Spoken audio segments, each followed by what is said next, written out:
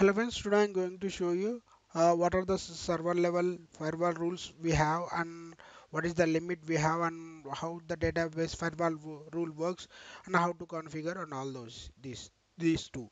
Okay, before going to this, when you are trying to connect to the SQL server either from internet or Azure, first it is going to check the database level firewall rules. If there is any firewalls rules exist at the database level, then it is going to connect at the respective database. If there is no database firewall rules, then it comes to server level firewalls. If the firewall rules exist, then it is going to connect the respective databases which are databases. What are databases we have in the server? If the server rules are also not exist, then the connection is going to fail. This is the basic fundamental architecture about the firewall. Now, when it comes to server level, we can add this server level using the portal. But if you want to add database firewall level rules, we have to use tsql command only. There is no option to configure using portal. And one more thing is total we have 128 level server firewall rules are there. Up to 128 we can add our public IPs to the server to access the more than that we cannot upload. And moreover these server rules are exist in master. Okay, one more for coming to database level also, we up to for each database we can configure up to 128 only. And maybe 128 configure 128 server firewall rules are there. Before going to that, let's see my environment. I have added my let's do refresh.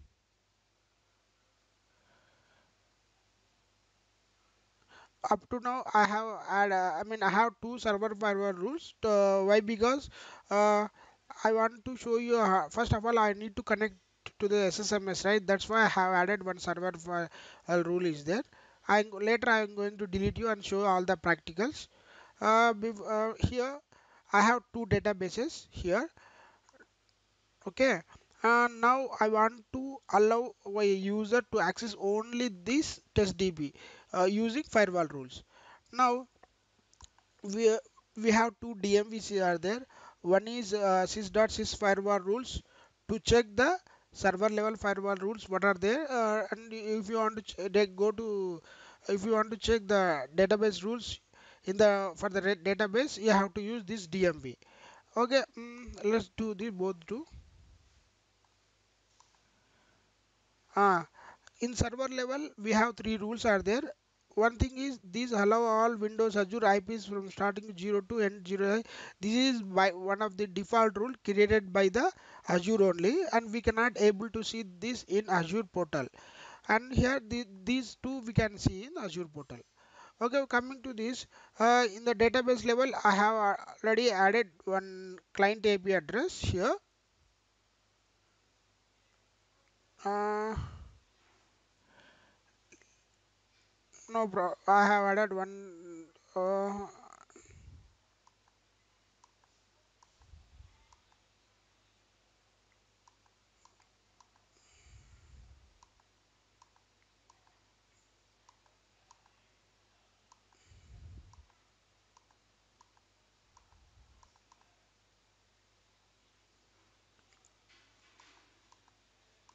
Server for fools are there. Let me do one thing.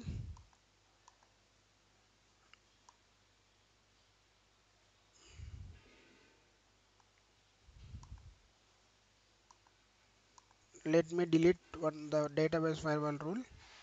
Here database. Okay. Yes. Now let's check that. Here I don't have any firewall database level firewall rule. Okay. In my SQL server.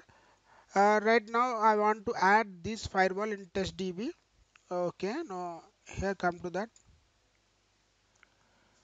Open new query.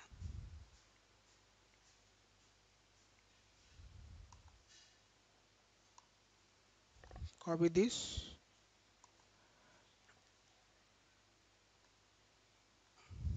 Paste it here. Now I have added one database firewall rule level rule. Now come to the portal and remove all this and click save.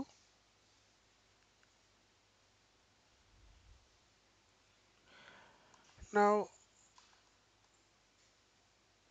close all this and, remove, disconnect and try to connect. So here you will get an error. Why? Because we have up to now we didn't added any server firewall rule. So to access database rules, here you need to type that respective DB. Okay, now try to log in. It will connect only to the database. Open the database. See here how we are how the database level firewall rule works here. So this is how you can use the database firewall level rules. For example, you are the admin, right?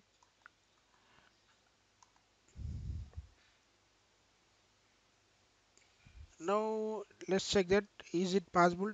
Here remove the database here and try to add.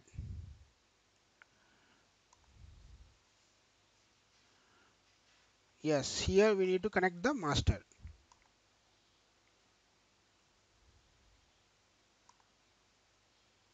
Now we have added the server level firewall rule. Why? Because I am the sysadmin here. Now disconnect this and come to here, click reset all and try to log in. Now I am able to see all my databases what we have in SQL Server, Azure SQL Server. See here. So this is how all about our server Azure SQL Server firewall rules and database firewall rules. I hope you like this video. Thank you. Bye bye.